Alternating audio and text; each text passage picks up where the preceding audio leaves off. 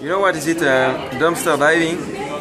Actually, I did a little tour in France this summer, about 3,000 kilometers this summer, and I like the challenge. So I did a little challenge to do this trip without money, €0 for 30 or 40 days, and all time I ate on the trash, in the supermarket trash actually. It's named dumpster diving, and when you do that you can find all what you want. I don't have any money. I eat fish all days, meat, sausages, lots of vegetables, some fruits, lot of things, some bread, lots of bread, some donuts, chocolate donuts. You can find all what you want in the trash in France. Depends the country. Actually, we are in another tour. With my friend, we did a kind of world tour, and for the moment we cross Belgium, Luxembourg, Germany, and Austria.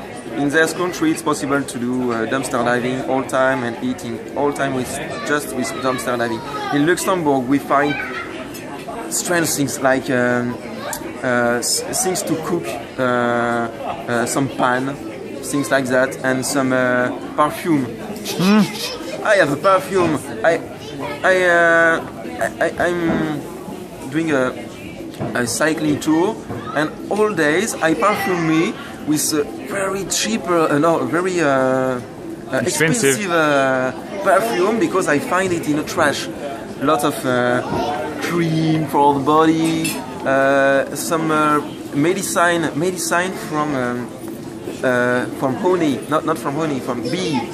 Yeah. You know, the royal bee. So it's amazing what people throw out, and you can eat anything. An amazing thing. The royal bee do this, and it's like honey, but better honey. So a lot of things in this trash. Lot of things like medicine, etc. So it's terrible what people throw away, and it's really bad for the environment. We're creating lots of stuff that we could use. So thank you very much, Clément. No problem.